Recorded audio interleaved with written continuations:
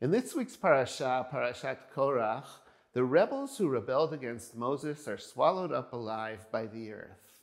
Before this happens, Moses presents this punishment as a test of his leadership and states as follows: "This is how you shall know that the Lord has sent me to do all these works, and it has not been of my own accord. If these men die the common death of all people, and they experience the fate of all people, the Lord has not sent me. But if the Lord creates a beriah, a creation, and the earth opens its mouth and swallows them up with all that they have, and they go down alive into the underworld, then you shall understand that these men have provoked the Lord." Why does Moses refer to the unique fate of the rebels as a creation that God creates? The opening of the earth's mouth is certainly miraculous, but the word creation, beriah, seems out of place here.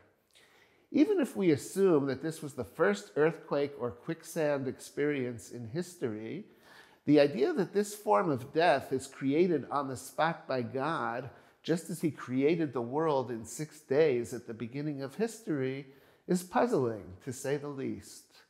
When Moses similarly threatens the Egyptians with the plagues of hail and locusts, he mentions the fact that these will be unprecedented examples of these phenomena, but he does not use the word creation. The death of the firstborn in Egypt, or the drowning of the Egyptian charioteers in the Red Sea, is also an unusual, miraculous death, presumably ordained by God for that purpose, but it is not referred to as creation. Why then is the opening of the earth's mouth referred to as creation? There is no question that Moses means to evoke the creation of the world when he describes God's interference in nature at this point in history. The unique death of these men is contrasted with dying the common death of all people and experiencing the fate of all people. This is a completely new form of death, and its occurrence, particularly after Moses predicted it would happen, is a sign that God is behind Moses' mission.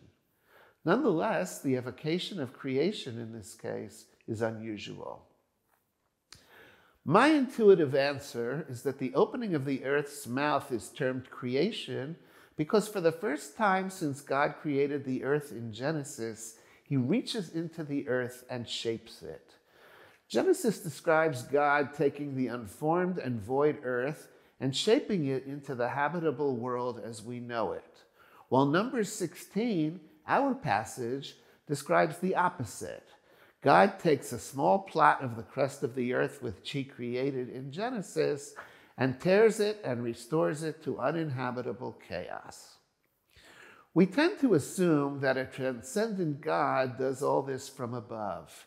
He is somewhere above the earth and remote from it when he voices the command that the earth form itself into habitable territory in Genesis, and he is presumably in the same position when he commands the earth to open its mouth and reveal the chaos underground in our passage. But in a striking statement in the Talmud tractate Chagiga, the 2nd century sage Rabbi Yossi indicates that God's domain is actually underneath the earth, supporting it, not above it or remote from it. It is taught in a Baraita.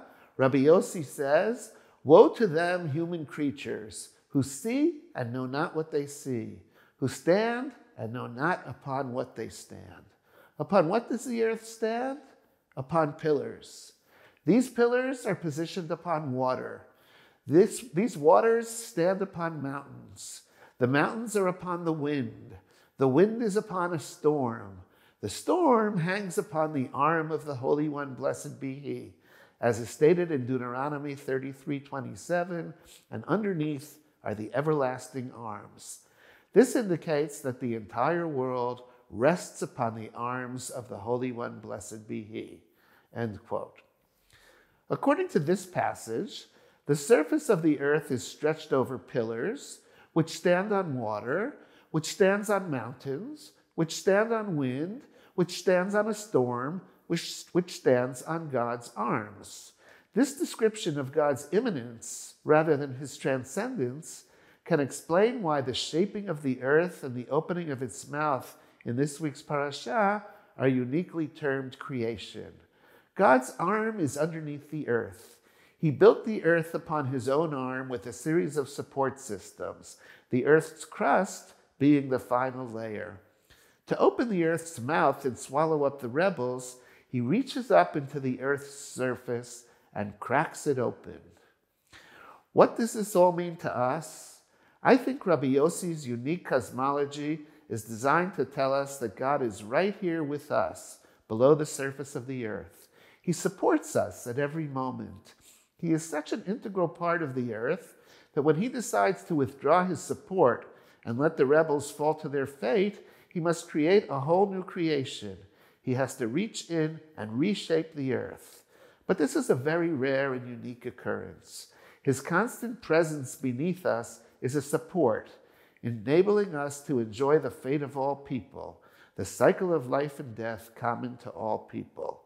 Korach's rebels are the exception that proves the rule. Shavua Tov from Schechter.